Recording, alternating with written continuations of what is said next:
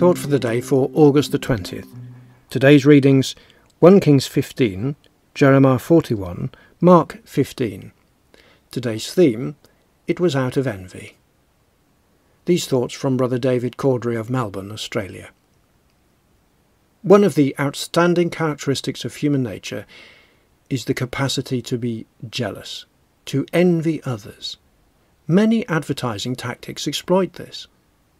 The Gospels repeatedly show us that those in positions of authority were envious of the great popularity Jesus enjoyed. Our democratic societies have elections every few years, and we witness the clash of egos between those seeking the prestige of being in government. As we read Mark 15, we see that it was easy for Pilate to perceive that it was out of envy that the chief priests had delivered Jesus up. Verse 10. But Pilate was also a man of the world, so wishing to satisfy the crowds, having scourged Jesus, he delivered him to be crucified. Verse 15. We need to put the four Gospels together to get a full picture of the process. They all illustrate the envious mood of the advocates raising their voices against Jesus. Human elections these days are full of efforts to satisfy the majority, but they never remain satisfied for long. With what cynicism did those who had been envious of Christ call out and mocked him on the cross, saying, "He saved others, he cannot save himself. Let Christ, the King of Israel, come down now from the cross that we may see and believe." Verse 31 and 32. How shocked they would have been if that had happened.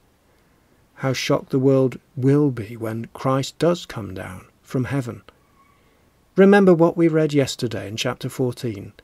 He told the high priest, "You will see the Son of Man seated at the right hand of power, and coming with the clouds of heaven."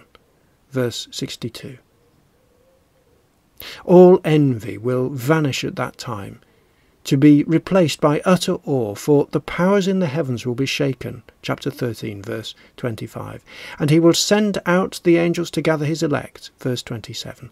All those whose character has been the very opposite of envy. Paul perfectly describes the character of the elect.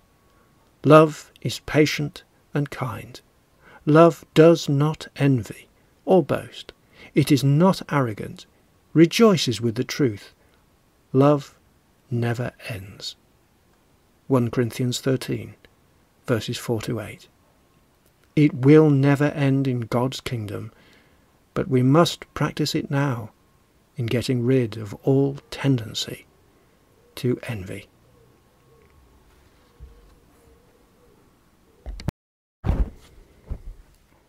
Thank you for joining us for another Thought for the Day. Join us again as we open the pages of the Bible together, remembering that God's Word is a lamp to our feet and a light to our path.